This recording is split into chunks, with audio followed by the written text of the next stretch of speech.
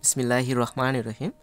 আজকে আমরা honours third ইয়ারের অ্যাবস্ট্রাক্ট অ্যালজেব্রা অর্থাৎ বিমূর্ত বীজগণিত সাবজেক্টের খুবই গুরুত্বপূর্ণ একটা চ্যাপ্টার নিয়ে আলোচনা করব। সেই চ্যাপ্টারটা হচ্ছে order of an element of a group, অর্থাৎ গ্রুপের উপাদান, অর্থাৎ গ্রুপের উপাদানের ক্রম। তো গ্রুপের উপাদানের ক্রম বলতে কী বোঝায় সেটা আমাদের আগে ধারণা রাখতে হবে। যে মনে করি জি একটা গ্রুপ, এই জিটা হচ্ছে একটা গ্রুপ, কেননা গ্রুপের প্রথম ওয়ার্ড জি দ্বারা শুরু হয়, এই জন্য আমরা জিটাকে গ্রুপ ধরলাম। তো গ্রুপ জি এ জিটা হচ্ছে একটা গুণাত্মক গ্রুপ। গ্রুপ দুই প্রকার হতে পারে, একটা গুণাত্মক গ্রুপ আর একটা হচ্ছে যোগাত্মক গ্রুপ। এ হচ্ছে গুণাত্মক গ্রুপ, আমি বিস্তারিত লিখতেছি না। এ হচ্ছে গুণাত্মক গ্রুপ। এই গুণাত্মক গ্রুপের ইটা হলো এর অভেদক, ই হচ্ছে অভেদক। কার অভেদক? এই গ্রুপ জি এর অভেদক।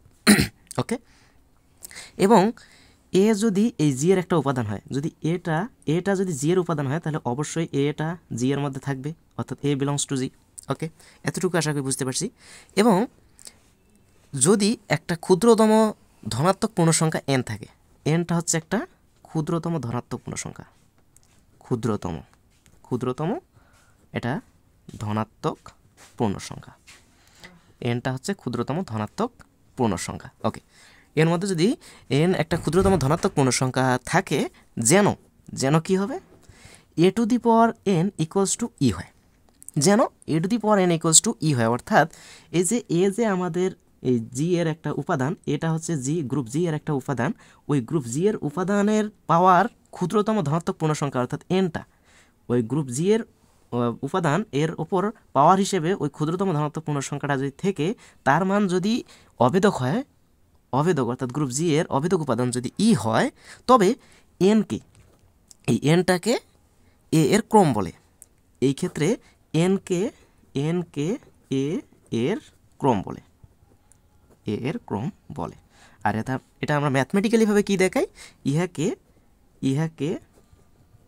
এটাকে আমরা অর্ডার অফ এ, কেননা এ এর ক্রম বলতেছি আমরা, এ এর ক্রম কি এখানে এন, অর্থাৎ order of A equals to N দ্বারা প্রকাশ করা হয়, এন দ্বারা প্রকাশ করা হয়। ওকে, আশা করি আমরা এই গ্রুপের উপাদানের ক্রম সম্পর্কে আমাদের ধারণা হয়ে গেছে, যে ক্রম আমরা কিভাবে বের করি। অর্থাৎ এর প্রথম শর্ত হচ্ছে এ to the power N equals to ই হওয়া লাগবে, অর্থাৎ এটা হচ্ছে জি এর একটা উপাদান আর এন হচ্ছে ধনাত্মক পূর্ণসংখ্যা। এই জি এর উপাদানের উপর ওই ধনাত্মক পূর্ণসংখ্যা যদি পাওয়ার হিসেবে থাকে, তার মান যদি অভেদক আসে, তাহলে অবশ্যই এ এর ক্রম হচ্ছে এন, অর্থাৎ এ এর উপর পাওয়ার যত থাকবে ততই হচ্ছে এই উপাদানের ক্রম। আর এটাকে আমরা order of A equals to N দ্বারা প্রকাশ করি, অর্থাৎ order of A equals to N বলতে হচ্ছে এ এর ক্রম হচ্ছে এন। ওকে, এতটুকু যদি বুঝতে পারি, তো চলুন আমরা একটা ম্যাথ সলভ করব এই রিলেটেড।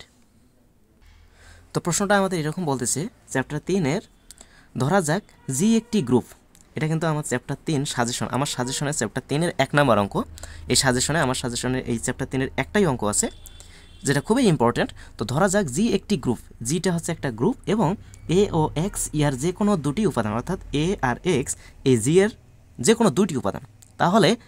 তাহলে আমাদের প্রমাণ করতে বলছে যে order of A equals to order of x inverse A x, অর্থাৎ এই যে এ এর অর্ডার যত হবে এক্স ইনভার্স এ এক্স এর অর্ডার তত হবে, অর্থাৎ এ এর অর্ডার যদি এন হয়, এক্স ইনভার্স এ এক্স এর অর্ডারও এন হবে। ঠিক আছে, এখানে ও এটা জিরো কিন্তু না, ওতে হচ্ছে অর্ডার অফ এ, আর এখানে order of x inverse A x, অর্থাৎ দুইটার অর্ডার আমাকে সমান হতে হবে, যেটা ন্যাশনাল ইউনিভার্সিটির অধীনে 2019, 17, 16, 13, 10, 6 সালে আসছে। তো খুবই গুরুত্বপূর্ণ অঙ্ক। তো চলুন আমরা এটাকে সমাধান করি। সলিউশনে আসি। দেওয়া আছে কি আমাদের, সেটা আমরা একটু লিখে নিই। দেওয়া আছে কি, দেওয়া আছে এই যে এ আর এক্স দুজনেই হচ্ছে এ জি এর উপাদান, তাহলে আমরা বলতে পারি এ কমা এক্স বিলংস টু জি, এটা আমাদের দেওয়া আছে। এখন ধরি এ এর ক্রম হচ্ছে এন, ধরি এ এর ক্রম, কেননা এটার আমাদের ক্রম অর্ডার অফ এ এর ক্রম যত হবে, এটার ক্রম নাকি তত হবে। তো অর্ডার অফ, এখানে আমি তো বুঝতে পারতেছি না যে এ এর ক্রম কত হবে, এই জন্য আমি ধরে নিলাম যে ধরি এ এর ক্রম হচ্ছে এন। ওকে, তাহলে এ এর ক্রম যদি এন হয়, তাহলে আমরা এটাকে লিখতে পারবো কীভাবে, একটু আগে তো আমরা শিখে আসলাম। এ এর ক্রম এন হলে তাহলে order of A equals to আমরা এন লিখি, আর এটা থেকে আমরা লিখতে পারি এই order of A equals to যদি এন হয়, তাহলে এইখানে আমরা রিভার্স প্রক্রিয়া যদি আমরা আগাই, তাহলে কী পাবো এখানে এ টু দি পাওয়ার, অর্থাৎ এই উপাদানের ওপর এনটা পাওয়ার হিসেবে থাকবে, তার মান হয়ে যাবে অভেদক। আশা করি আমরা এতটুকু বুঝতে পারছি। ওকে, এখন আমরা মেইন থিওরিতে চলে যাচ্ছি। আচ্ছা, এখানে ইটা এখন প্রশ্ন আসতে পারে যে ইটা কি। আচ্ছা, ইটা হলো জি এর একটা অভেদক উপাদান। এখানে আমরা বলে দিব যে এখানে ই হলো গ্রুপ জি এর অভেদক উপাদান।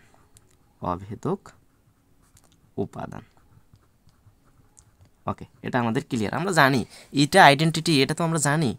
আর এই আইডেন্টিটিটাও অবশ্যই গ্রুপ জি এর মধ্যে থাকতে হবে। তাহলে এই জি এর অভেদক উপাদান হচ্ছে কি আইডেন্টিটি, এটা আমরা এখন বুঝতে পারলাম। এখন আমরা আসি আমাদের প্রশ্নে যে বলছিল অর্ডার অফ, আমাদের প্রশ্নে কী ছিল, এই যে order of x inverse A x, এটা যত হবে এটার এ এর অর্ডার নাকি তত হবে, অর্থাৎ অর্ডার অফ এ যত হবে order of x inverse A x এর অর্ডারও তত হবে। অর্থাৎ এখন আমরা এইটাটুকু এটা থেকে আমরা আসবো অর্ডার অফ এ এর অর্ডার তো আমরা ধরে নিছি এন ধরে নিছিলাম। এখন যদি এক্স ইনভার্স এ এক্স এর অর্ডারও যদি এন আসে, তাহলে আমরা বলতে পারবো যে হ্যাঁ ঠিক আছে। অর্থাৎ আমরা লিখতে পারি x inverse A x to the power N. ওকে, আচ্ছা, এক্স ইনভার্স এ এক্স আমাদের ডান পাশে যে অর্ডার ছিল, order of x inverse A x ছিল, এটার উপর আমি পাওয়ার এন দিলাম ইচ্ছা করে। এখন এটার উপর পাওয়ার যদি এন ইচ্ছা করে দেই, তার মানে এটা কতবার আছে, অবশ্যই এনতম বার পর্যন্ত আছে। তাহলে আমি এভাবে লিখতে পারি না, এক্স ইনভার্স এ এক্স এর সাথে আবার এক্স ইনভার্স এ এক্স গুণ অবস্থায় আছে, আবার আমি লিখতে পারি এক্স ইনভার্স এ এক্স গুণ অবস্থায় আছে। এভাবে আমি ডট ডট ডট এন সংখ্যক বার লিখতে পারি, কেননা এখানে তো এনতম বার পর্যন্ত আছে, এন সংখ্যক বার আমি লিখে দিলাম। ওকে, তাহলে এইখানে আমরা এটা ইকুয়াল আমরা এটা লিখতে পারি, কেননা পাওয়ার আছে এন, তার মানে এরকম এনটা পদ আছে এখানে, আমরা বুঝতে পারছি। ওকে, তো এখন আমরা এখানে লিখে নিই একটু, অর্থাৎ এন সংখ্যক বার দিছি, আমরা এদিকে আর দুইটা নিব, ডট ডট তো আছে, তার মানে এই ডট ডটের মধ্যে অনেকগুলো পদ আছে। ওকে, এক্স ইনভার্স এ এক্স, আবার এক্স ইনভার্স এ এক্স, আবার এক্স ইনভার্স এ এক্স। ওকে, ডট ডট ডট, এদিকে আমি এন সংখ্যক বার পর্যন্ত আছে, কিন্তু ডট ডট যেহেতু দিয়েছে, তার মানে এর মধ্যে অনেকগুলো আছে। লাস্টে আমি দিতে পারি দুইটা আরও, এক্স ইনভার্স এ এক্স, একটা দিলেও সমস্যা নেই, আমি দুইটা দিলাম এক্স ইনভার্স এ এক্স। ওকে, আশা করি আমরা বুঝতে পারছি। এরপরে এখন আমরা কি লিখতে পারি, এখন আমরা একটু থিওরি খাটাবো। ওকে, এক্স ইনভার্স, এখন আমরা সংযোজন বিধি আর কি খাটাবো। সংযোজন বিধি বলতে এ এক্স ইনভার্স, এটা আমি ঠিক রাখলাম, এই যে সংযোজন বিধি করবো, অর্থাৎ এই যে এই পদ আর এই পদের মধ্যে সংযোজন বিধি করে এক্স আর এক্স ইনভার্সটা একসাথে করতেছি, এক্স ইনভার্স। ওকে, সংযোজন করলাম, এটাকে আবার আমি ভিতরে রাখলাম বাইরে, এক্স আর এক্স ইনভার্স। এখন এটা আর এটার মধ্যে আমি সংযোজন করতেছি, কেননা এই দুটো করলে আমার কাজ কি হবে, আইডেন্টিটি পাবো আমি, আর আইডেন্টিটির মান তো ই, আর ই মানে ওই এলিমেন্টের সাথে ই গুণ করলে কিন্তু এই এলিমেন্টটাই আমরা পাবো। একইভাবে এখানে আমরা লিখতে পারি, সেমভাবে আমরা বলতে পারি এক্স, এর পরের পরটাতেও আবার এক্স ইনভার্স ছিল, সেক্ষেত্রে আমি এক্স ইনভার্স লিখলাম। তো এইভাবে আর কি চলতেই থাকবে আমাদের।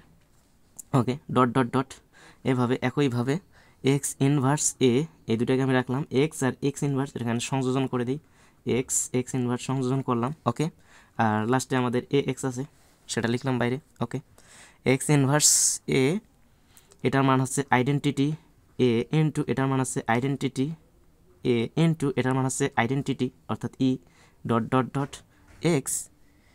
আচ্ছা, এক্স ইনভার্স, এখানে তো আরও ডট ডটের ভিতরে অনেকগুলো আছে, এটা আমি না লিখলেও চলে, আমি এখানে এ লিখলাম জাস্ট, এ ইন্টু এক্স ইনভার্স, অর্থাৎ এটার মান হচ্ছে আইডেন্টিটি অর্থাৎ ই ইন্টু এ এক্স। ওকে, এতটুকু আশা করি আমরা বুঝতে পারছি। কেননা কোনো উপাদান আর ওই উপাদানের বিপরীত মান যদি আমরা গুণ করি, তাহলে সেটা আমরা আইডেন্টিটি পাই, এটা আমাদের অবশ্যই জানা আছে।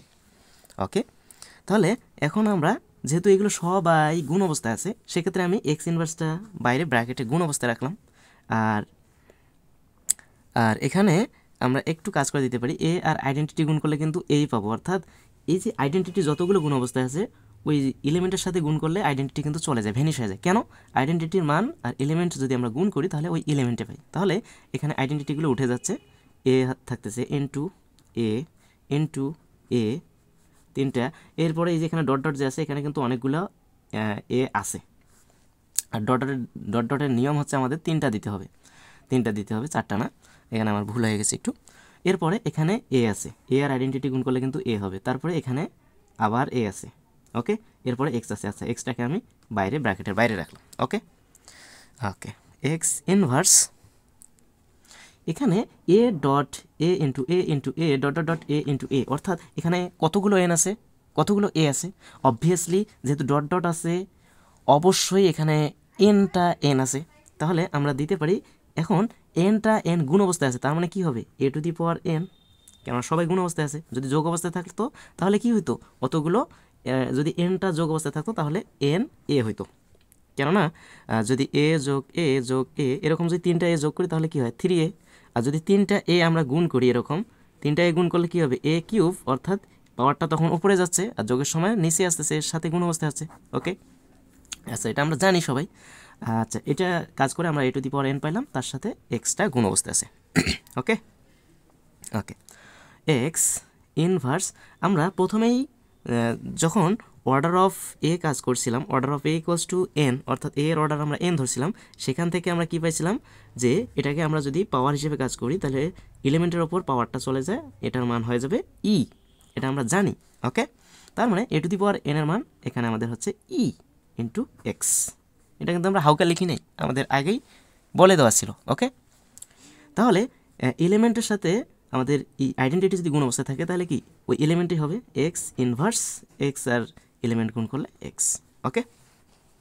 এখন যে কোনো 2টা উপাদানের, অর্থাৎ একটা উপাদান ওটা জি এর মধ্যে আছে, আবার ওর বিপরীত উপাদানও কিন্তু ওই গ্রুপ জি এর মধ্যে থাকে, তো ওই 2টা যদি আমরা গুণ করি তাহলে তার মান আইডেন্টিটি পাই, ওকে। এতটুকু আমরা বুঝতে পারছি আশা করি। যেখানে আমরা সাইড নোট দিলে দিতে পারি যে ইটা কীভাবে আসলো, obviously A to the power N equals to ই, যেহেতু এটা আমরা দিতে পারি, যেহেতু এ to the power N equals to ই, এটা আমরা প্রথমেই উপরের দিকে আলোচনা করছি, ওকে।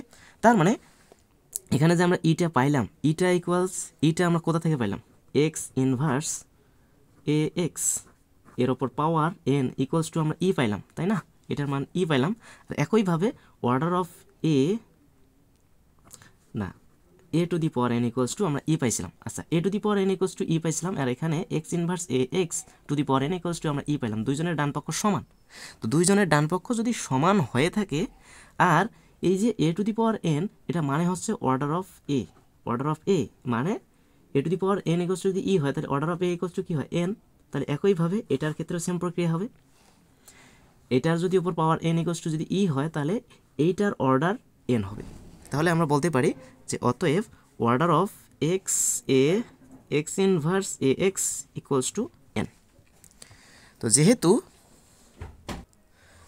তো আমাদের অর্ডার অফ এ এর ক্রম হচ্ছে এন, আবার order of x inverse A x এর ক্রমও কিন্তু এন, তাহলে আমরা বলতে পারি যে যেহেতু order of A equals to N, আবার এটারও অর্ডার, অর্থাৎ order of x inverse A x equals to N, দুইটারে order যেহেতু একই বা ক্রম একই, অতএব আমরা বলতে পারি এটার ক্রম আর এটার ক্রম যেহেতু একই, তার মানে অবশ্যই দুইজনের ডান পক্ষ যেহেতু সমান, তার মানে বাম পক্ষ ইকুয়াল বাম পক্ষ, তার মানে order of A equals to হবে আমাদের order of x inverse A x. তো এটাই তো আমাদের প্রমাণ করতে বলছি, প্রুভড অথবা প্রমাণিত দিতে পারি আমরা। তো আশা করি বুঝতে পারছি আমরা। এরপরেও যদি কারো কোথাও কোনো ধরনের বুঝতে সমস্যা হয়ে থাকে অবশ্যই কমেন্ট করে জানাবেন, আর আমি যথেষ্ট চেষ্টা করছি যে ভালোভাবে বোঝানোর। তারপরে যদি সমস্যা থাকে অবশ্যই জানাবেন, আমি আরও ভালোভাবে বোঝার চেষ্টা করব। ধন্যবাদ সবাইকে, সাথেই থাকুন।